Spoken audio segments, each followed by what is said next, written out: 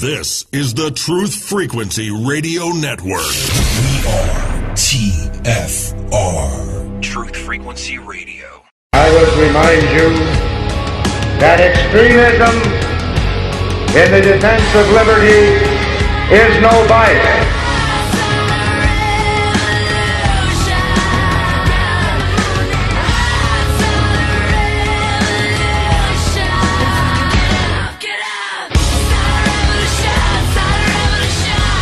America's evil genius, Travis Cook, back with you once again here on Truth Frequency Radio 90.7 FM in Denver. Great to be back with you for another week of eye-gouging, crotch-kicking, no-holds-barred political analysis.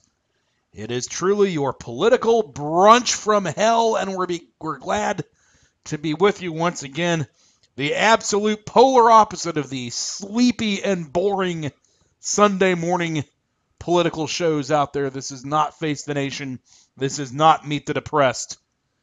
This is in-your-face political radio. We're glad to be back with you here on Truth Frequency Radio. And we start off this week with the news that, oh yes, the gay mafia is at it again. The gay mafia has taken aim, and they are attacking here again in the state of Indiana. So without further ado, let's get to our official gay mafia theme.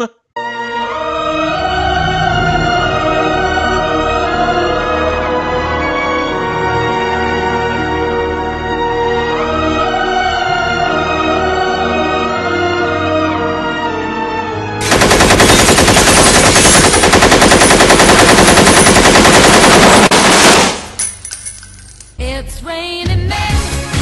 Hallelujah, it's raining men. Amen. I'm gonna go out.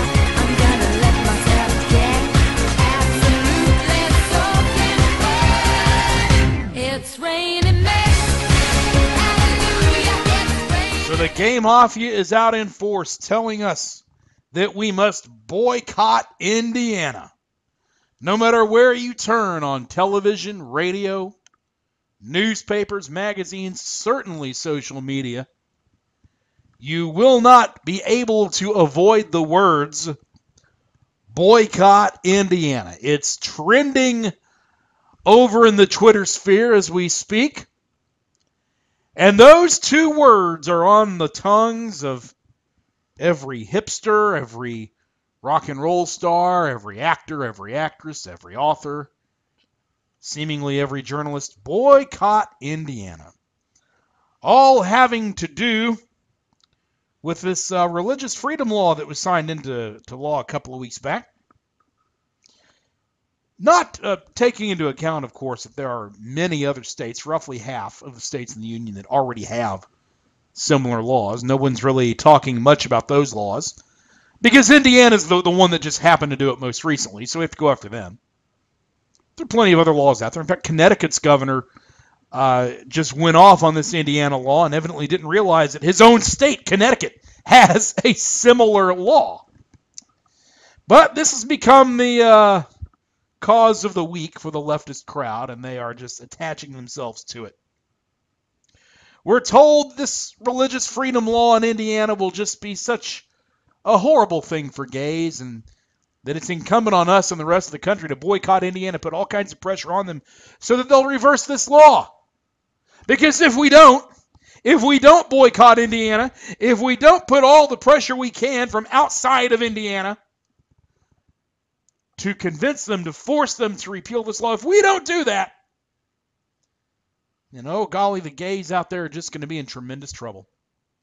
It will practically be a new era of Jim Crow for the gays within the state of Indiana, or so we are told. That's how this is being presented to us. That's how the subject is being argued to us.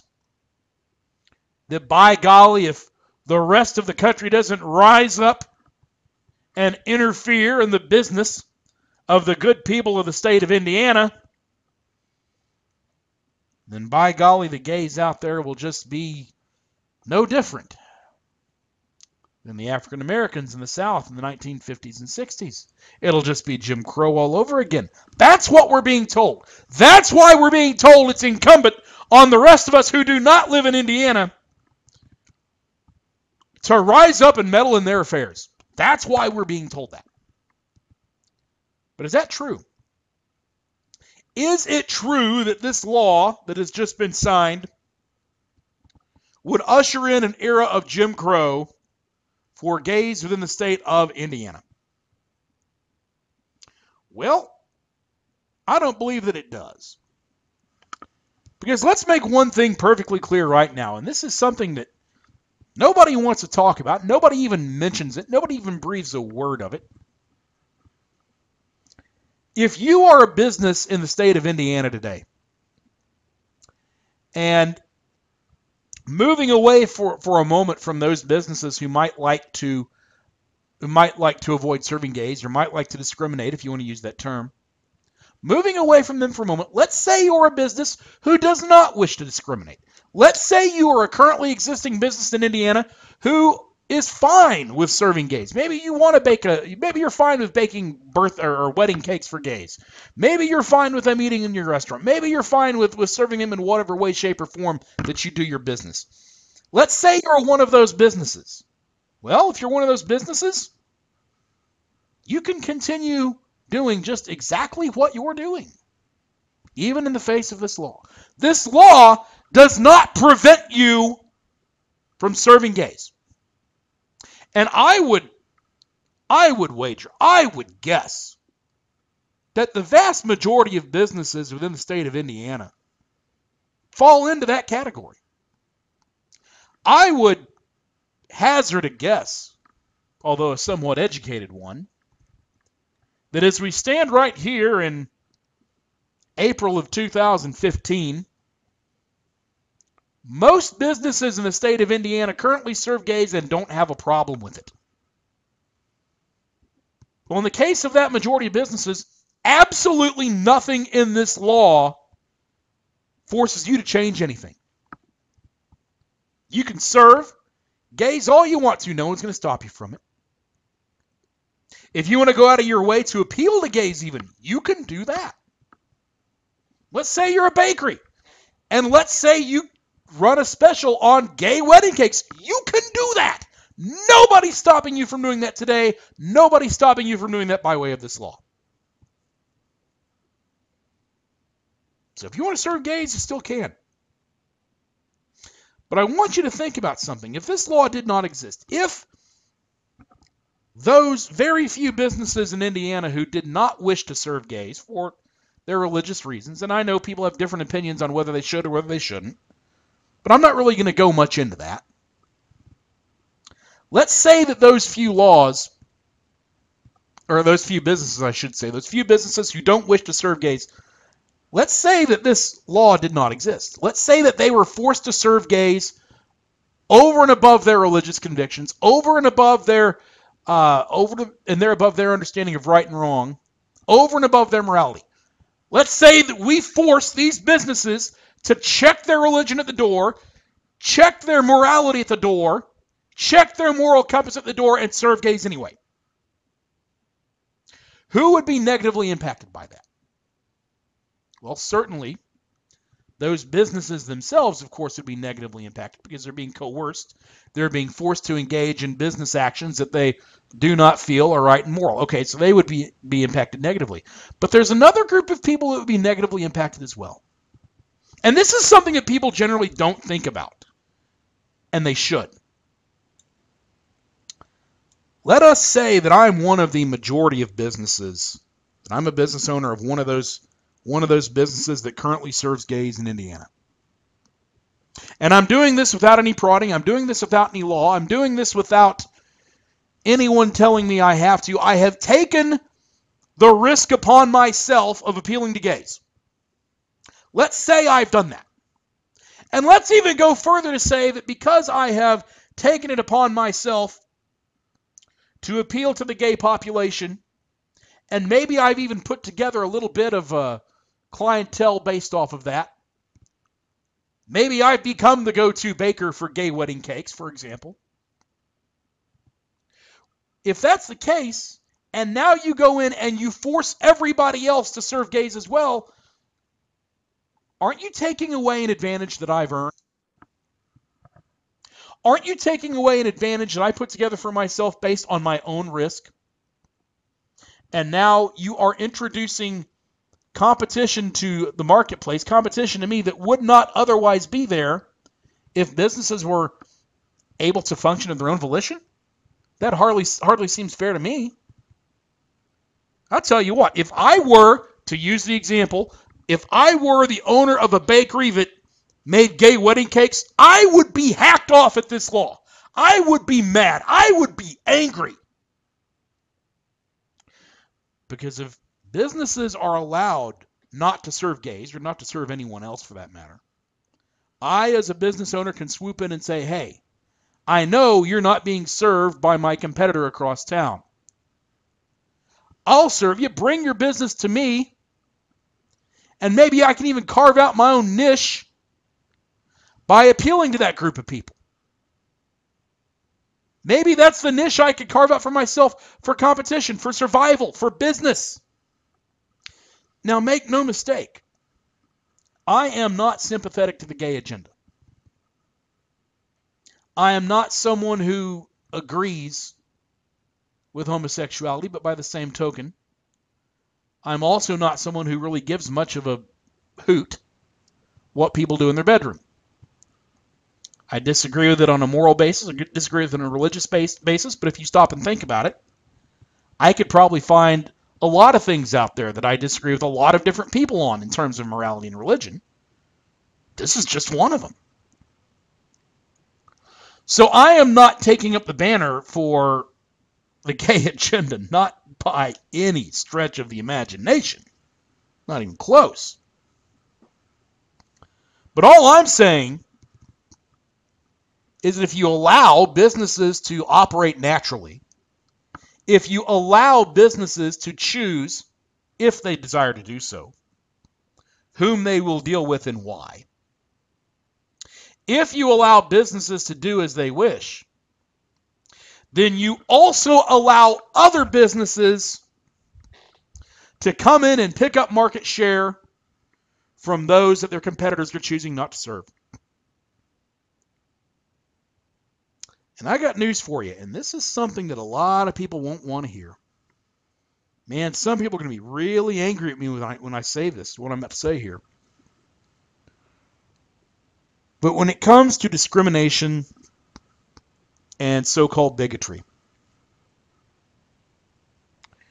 economic competition, self-interest, and good old-fashioned greed has done far more in Western civilization to put the kibosh on bigotry, racism, sexism, and various other types of discriminatory behavior. Good old-fashioned greed has done far more to make a dent in those concerns than government interference ever has.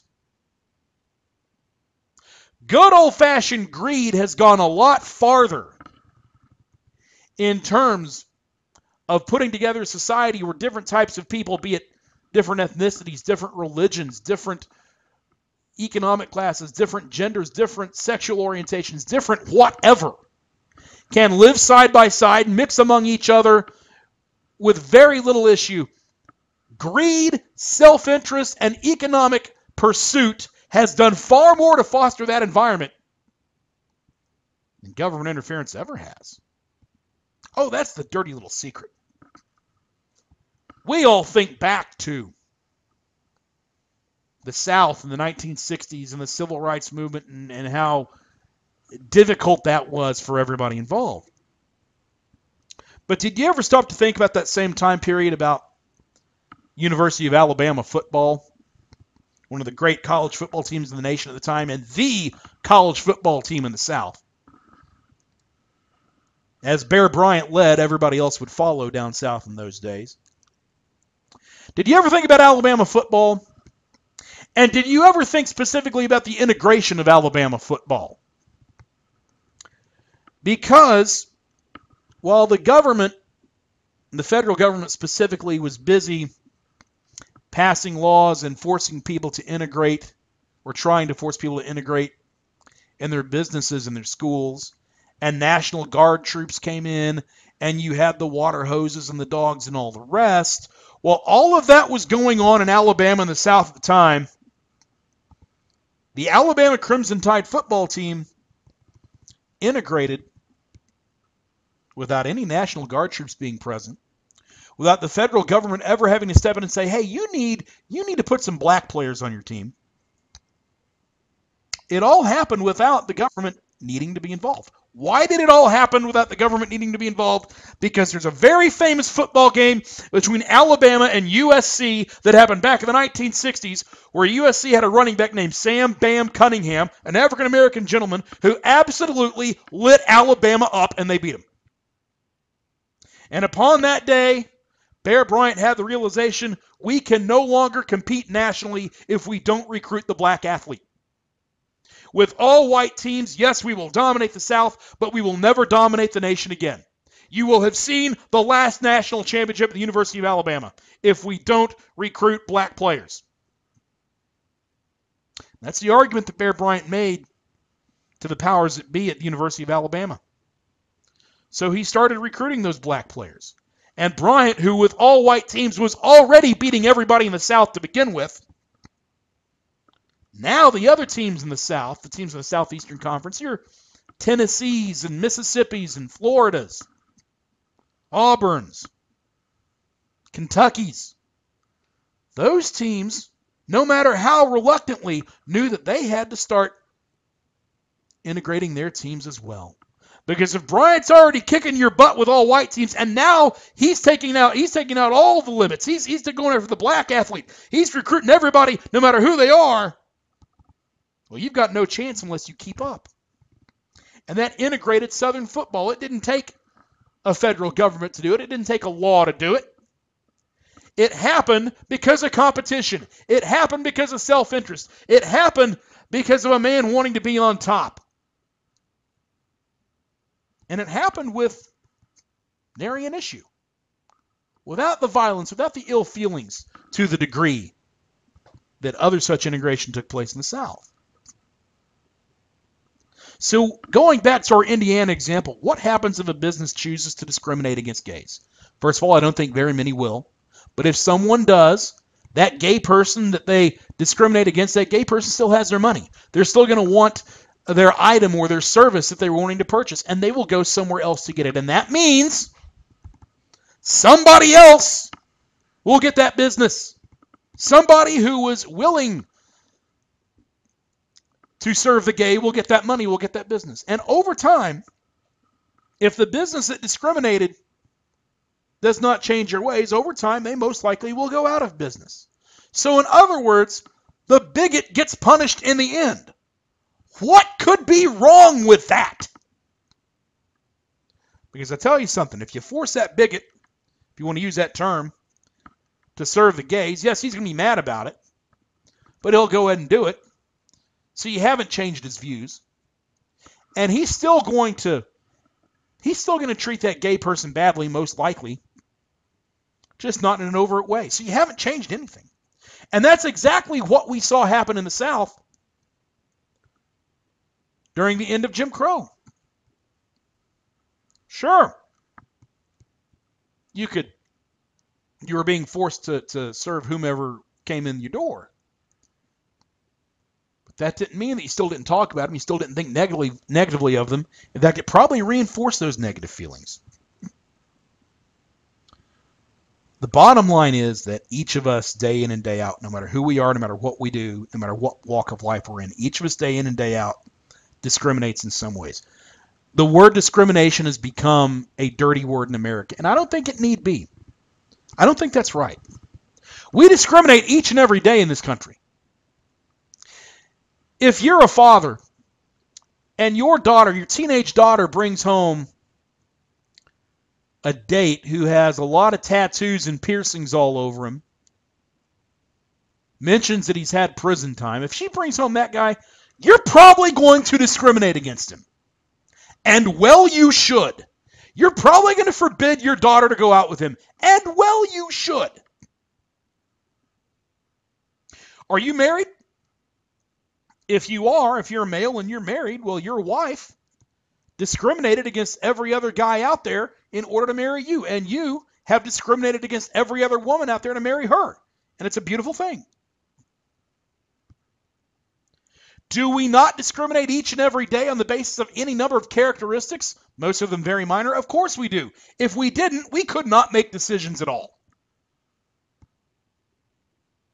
But should the government be in the business of legislating against discrimination? No, I do not think so. Because simply put, there's no way to legislate against discrimination without also legislating against people being able to associate or not associate with whomever they want, whyever they want to, or wherever they don't want to. Instead, let people run their businesses, run their households, run their lives the way they want. And if a business doesn't want to discriminate, doesn't want to serve gays or anybody else, let them make that choice and let another business potentially benefit from that choice. All they're doing is taking themselves out of a part of the competition. Now, some would say, well, in your scenario, what about if you're in a small town where none of the businesses want to serve gays, where everybody discriminates against them? What do you do then? Don't you need a government entity to come in and correct that? I say no. Because look at that situation. If you are a gay person, and I'm straight, so I can't really say that I can empathize with this too much, but just trying to put myself in their shoes as best I can. Let's say you're a gay person who does live in a town where everybody would choose not to serve gays. Let's say that's the case. Then is that really the town you need to be living in anyway? Are you ever going to be happy in that town?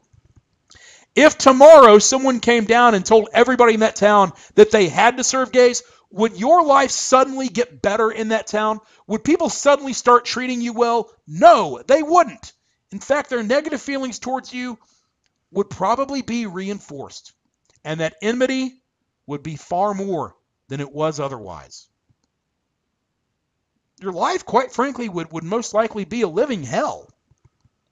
Whether or not the government forced someone to serve you, in fact, your life might even be more of a living hell if they were forced to serve you. Because now that's going to draw the battle lines. Whereas in another situation, some enterprising business who's just struggling to survive would probably appeal to you and establish a relationship with you and make you part of their clientele because others are discriminating against you. Now that can't happen. And now those old feelings are going to be set in stone because there's no economic avenue with which to change them. You know, as I said earlier, I am not a person who agrees with the gay lifestyle. I don't agree with the gay movement.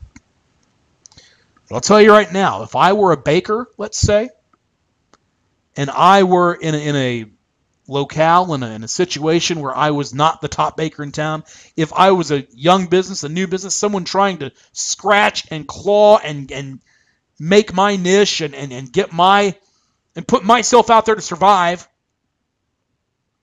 if I were doing that, would I bake a gay wedding cake? I very well might. I wouldn't agree with it. I wouldn't like it. But I might do it if that's what I needed to do to survive. If I knew that the big guy across town who I'm competing with and who has all the advantages over me, if I know he's not going to appeal to the gays, I probably would. Because that's what I have to do to survive. Now, I'm not saying that everybody should do that. I'm saying that's what I would be tempted to do. I think business owners should be able to make their own decisions and operate within their own conscience, operate within their own religion. But I'm telling you that if you prohibited my competitor from that discrimination, then you are taking my opportunity to take market share away from him, which he is voluntarily giving up. You're taking that opportunity away from me. You're making it harder for me to survive as a businessman. But what's the upside to that? What is the upside to that? Let businesses make their own decisions. let economic competition and let the free market sort it all out. Is this law in Indiana really Jim Crow? No, it's not, because the government is not telling you that you cannot serve gays. You still can. All it's saying is that if you don't want to serve them or anybody else based on a religious conviction, you don't have to. It's not setting up gay-only water fountains. It's not setting up gay-only lunch counters. So no, this is not Jim Crow. And although I truly believe that the civil rights legislation of the 1960s did go too far, that I do think they overstepped their bounds back then in terms of forcing businesses to accommodate everybody. I think that was a mistake, something we have not recovered from, and something that brings quite frankly arguments like this to the forefront in 2015. Even though the civil rights legislation in the 1960s did go too far, I don't think we can legitimately compare what is happening in Indiana today to true Jim Crow, because the state government is not forcing that segregation. There's no segregation at all, actually, other than voluntary segregation. So I stand behind Indiana. I won't boycott him. And I think laws like this are well and good. Let businesses make their own decisions. Let us all make our own decisions. That's the first segment, folks. It's in the books. We're going to come right back with That Was the Week That Was here on Truth Frequency Radio.